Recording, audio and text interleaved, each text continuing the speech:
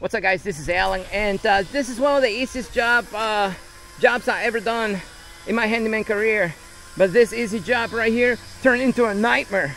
Yes, let me tell you the story. So this customer right here, I've been working for many years. He asked, hey, can you change the batteries on my boat? I just got shoulder surgery, so I can't lift the batteries. They're too heavy. The batteries are like freaking 80 pounds each, or if not 100 pounds. So I told him, sure. I mean, I'm a handyman. I can do anything, right? Of course. So, without any thought at all, you know, I told him, yeah. And he doesn't even ask how much. That's, you know, that's the type of customers you want to work for. The ones that you just bill and then they'll pay you. But anyways, so I didn't realize this is an electric boat. And I didn't realize that this boat has 6 batteries. It has 3 on one side, and it has 3 on the other. So, I mean, I have common sense, and I think my IQ is at least average. So before taking the batteries out, I took a picture, right? Took a picture of that side, and took a picture of this side right here. You can see it on the screen. Those are the pictures. So I went to the store, got the batteries, came back, installed them, and, you know, charged the customer $300 plus the cost of the batteries. It took me about 3 hours, and most of those 3 hours was just driving. Easy peasy lemon squeezy, right? Good. So a few days later, the customer sends me a text message, and he's like, you know, I'm trying to start my boat and it's just not doing anything. Can you come over and check it out? And without any thought, I told him, sure. It's probably a loose cable, or I may have missed something, right? No big deal. So I come over here and check the batteries. I don't know what I was thinking, guys. I don't have any experience with electric vehicles. This is an electric boat. So apparently, I just learned this. Well, I learned this the hard way, which I'm gonna teach you today, so you don't make the same mistake. These batteries are connected in series. So what that means is, you got the negative right here, and then actually you got the positive right here, connected to the negative of the other battery. And then negative to positive. Right here, actually this is negative right here, this is positive. So when you connect negative to positive, that is called connecting in series. And what that does is it will increase the voltage of your system. So these are 8-volt batteries. So what happens is when you connect in series, you got 3 batteries right here, 1 2 3, 8 times 3, that's 24. You connecting over there in series too, 8 times 3, that's 24, for a total voltage of 48 volts. And that's how many volts this boat needs in order to run. So what I did though, if you look at the picture on the screen, they're not really that clear. So I got complacent and I thought I knew what I was doing. So like I said, I don't have experience. So what I did, instead of connecting them in series, I connected the batteries in parallel. So what does that mean? Well, it means that you keep the same voltage. So even if you connect all these batteries together, you're still going to have 8 volts. But what's actually going to increase is going to be the amp hours of your batteries. And that is like the storage, okay? So what you do when you connect in parallel is you increase the storage of your batteries while keeping the same amperage. No big deal. So what I did is, on the pictures, I knew this cable right here, it was negative. And then I even put a black tape on it to make sure that I didn't forget. And obviously I got the positive over there. Same thing on the other side. So I got the ends right, but at the middle batteries, I connected them in parallel. So technically, I only had altogether 24 volts of power, and the other batteries were connected in parallel. So the boat didn't have enough power to run. No big deal. Anybody makes mistakes, right? So I already spent 3 hours you know, doing the job. So I come back the second day, I realized my mistake, and I connected the batteries the way they were supposed to. And then this boat right here has a plug out here, and then I plugged it in and left, assuming that everything was working like it's supposed to, right? So 2 days go by, customer sends me another text, and then he tells me, so I went on a ride. The first ride was fine, but the second time it was just lacking power, and I think the batteries are just out of they're not charging or something's going on. So I'm like, interesting. You know, I make sure I check the bolts, I check the cables. You know, I didn't think of anything that could have been an issue. So I told him, you know what, I'll come back tomorrow and check it out and see what's going on. So I come back, and then I double check everything. I go on Google, I go on YouTube, and I check all the wiring. I take the batteries out. I may have missed a cable somewhere. Everything was fine. I didn't see anything wrong. And I actually spent like 2 hours just troubleshooting all the cables and making sure everything was good. So far this job I'm into 5 hours. So I don't see anything wrong. So I tell the customer, you know what? Let me do some research, and then I'll come back when I have a little more time, and then I'll troubleshoot it next week. He didn't have any issues, so you know, so I'll come back next week. So I go home, do some more research, and actually the thing that I find is about golf carts.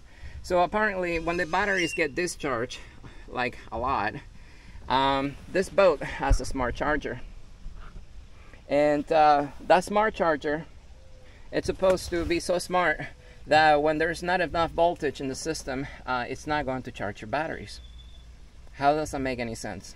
It does not. But apparently they're smart. So yeah, so initially I thought when I connected the batteries in parallel, the charger, the smart charger in this boat didn't actually register the voltage, so it didn't charge the batteries. And this boat actually is always on. There's no off, guys. So so it probably drained the batteries, and when the customer went on a trip, it completely drained the batteries completely, and then the charger never picked up the voltage, so it didn't charge.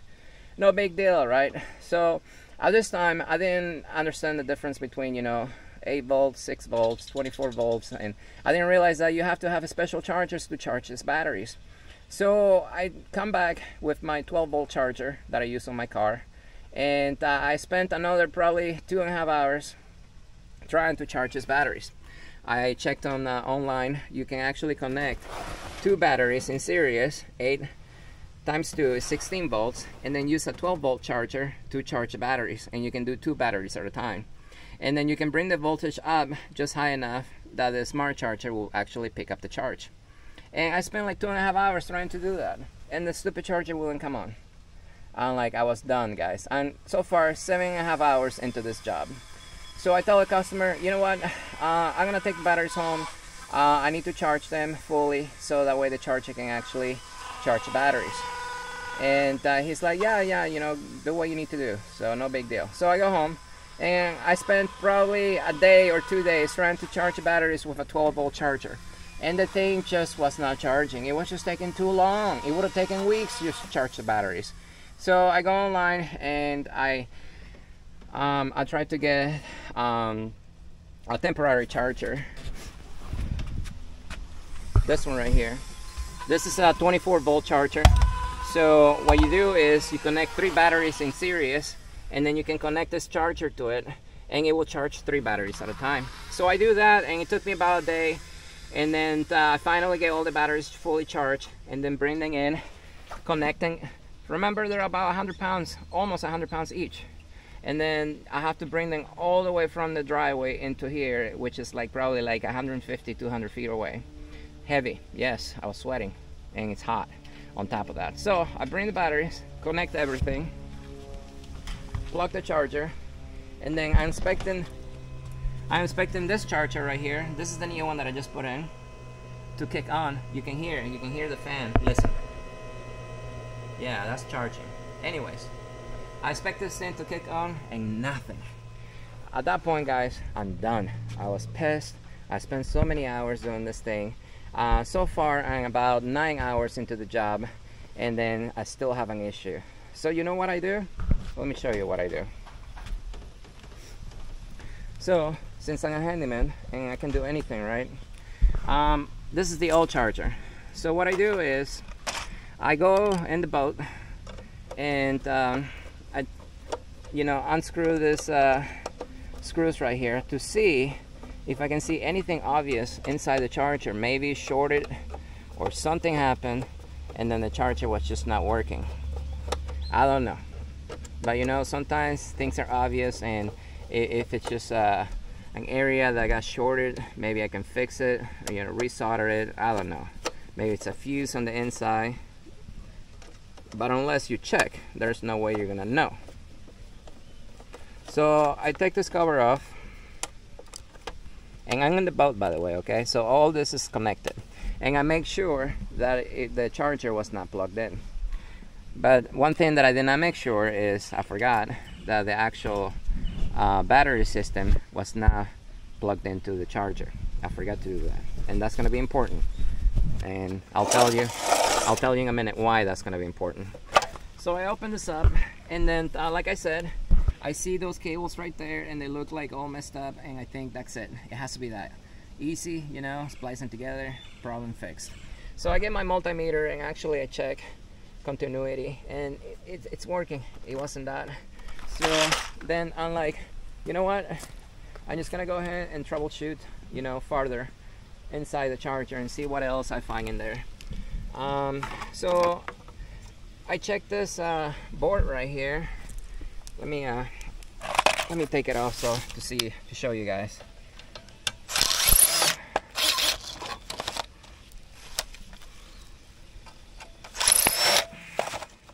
So I checked this board right here, right?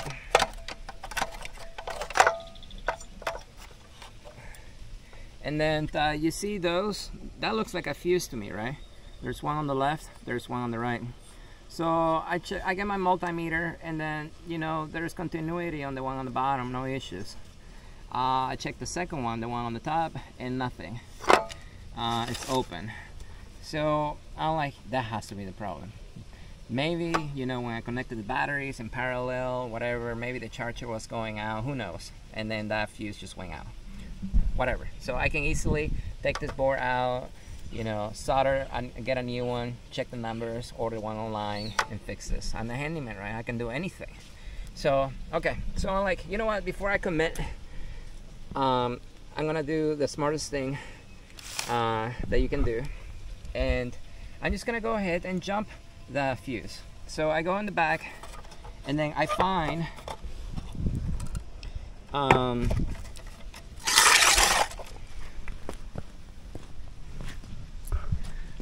where the fuse is in the back. You see that right there? So it wasn't like that, okay? So I get a cable. It was like an 18 gauge cable, about the same thickness as this little cable right here, right? I'm like, you know, it can't be that much current going through there. So I get my jump cable, and then I bring it in, and I jump those two contacts right there. And the minute I jump it, the biggest arc I have ever seen in my life. The brightest, even brighter than any lightning I ever seen in my life. Just melted the cable immediately, like in less than a second, guys. Like no time to react. And then I was seeing freaking stars for the 5 minutes after this happened, because it was so bright.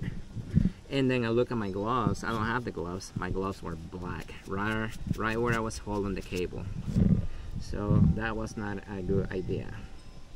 So I shorted something, obviously, and I definitely messed something up in here. At that point, I was done, threw the towel, and then I told the customer, I'm gonna go ahead and get you a new charger, and I'm gonna install it free of charge. So yeah, that's what I did, guys. So here's the boat. I checked the batteries. I got the new charger right here. You can hear the fan running. It's charging, no issues. You can see the lights are running. This charger right here, I actually got on eBay. I got lucky. I found a used one for like $180. This charger's new, are about $500–600. But I got lucky, so no big deal there. And I reuse a lot of the connections right here. This is an Anderson plug, so I was able to reuse that. And then the actual power cable right here, you guys can seeing on the screen right now exactly how I changed that, so I can easily disconnect this in the future or for maintenance or anything else. But now the charger is working, and you can tell it's working because the fan is running. The other one, when I came back with the batteries fully charged, they were this charger was not running. And then as I was messing in there, like I told you earlier, that fan kicked on for a few seconds and then shut off. That's what prompted me to think that it was something that was not making good contact in there. So that's why I opened it up. And yeah, thankfully I was wearing gloves, otherwise I definitely would have burned my fingers. That thing was so bright, the instant reaction was for me to let go. So I let go because I was in this little space working in here. So I let go, guys, and I was never able to find the cable. I think it completely melted. Like as soon as it shorted, it was so hot it melted. And then I smelled burnt smell, and I was so scared because you see this area right here, this is an enclosed area, and since I let go of the cable, I was so scared that it went back there and then it was just gonna catch the boat on fire and I was gonna have to buy the customer a new boat. But thankfully the boat did not catch on fire. I tried looking for that cable for like 30 minutes. I could not find it. So that's why I think it completely melted. So moral of the story,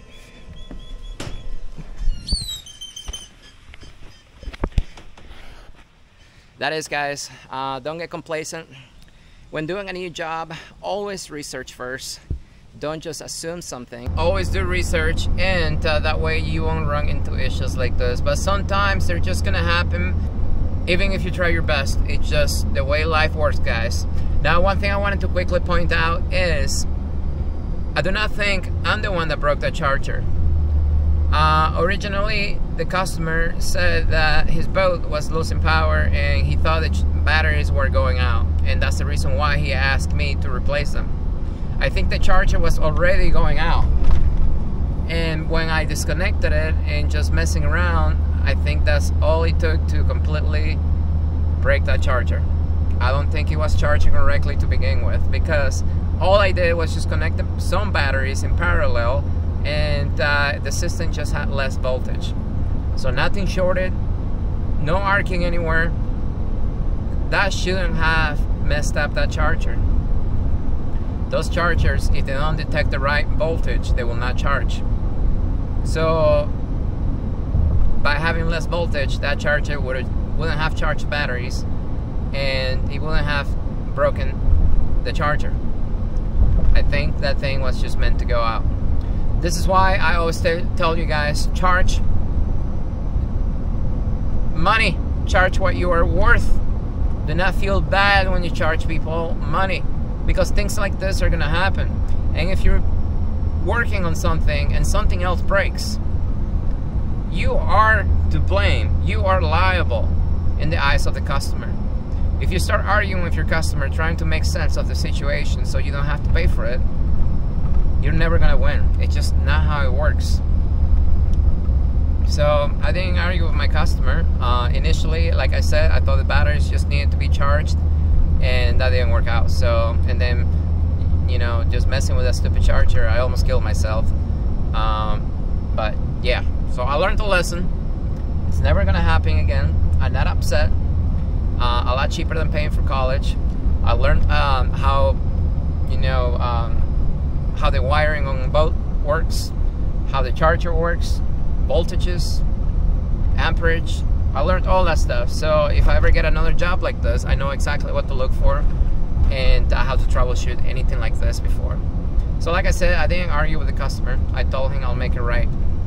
And it is what it is. So the charger's working now, charging the batteries, and everything is good to go. So hopefully you learned something out of this.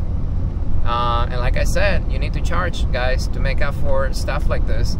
They won't always happen. When they do, you got to make sure you know you can afford to pay for repairs, because things like this, one way or another, are going to happen to you sooner or later. But anyways, guys, if you enjoyed the video, actually, before we finish, let me break down how much I spent. So the charger was about $180. I got lucky. I bought it on eBay. It was used. So that's a win, because new ones are $500–600, and it would have taken several weeks to come in. Miscellaneous parts, I think about $20, so that's $200 total. I did have to buy a charger to temporarily charge the batteries until the new one came in, so that was like $60–70, so I'm about $270. And just my gas, going back and forth, which, you know, the house is not close by. It's about 40 minutes from my house, so I was there easily about 4 times just trying to troubleshoot that stupid thing. So I mean, that's like 3 hours almost. Yeah, that's about 3 hours of just commuting back and forth, and gas is not cheap nowadays. And in my time, I probably spent, I would say, at least 12 hours total messing with those batteries, and that is including the original 3 hours that it took me to go get new batteries and bring them back.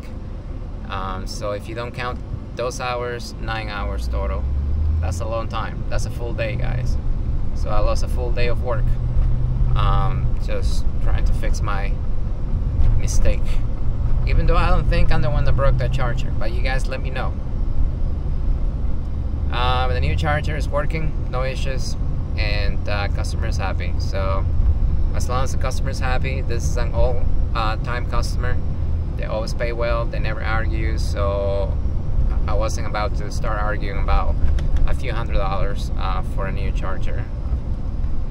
That's not worth losing a good customer. Anyways, guys, like the video if you liked it. Comment below if you have any questions, and as always, I will see you next time.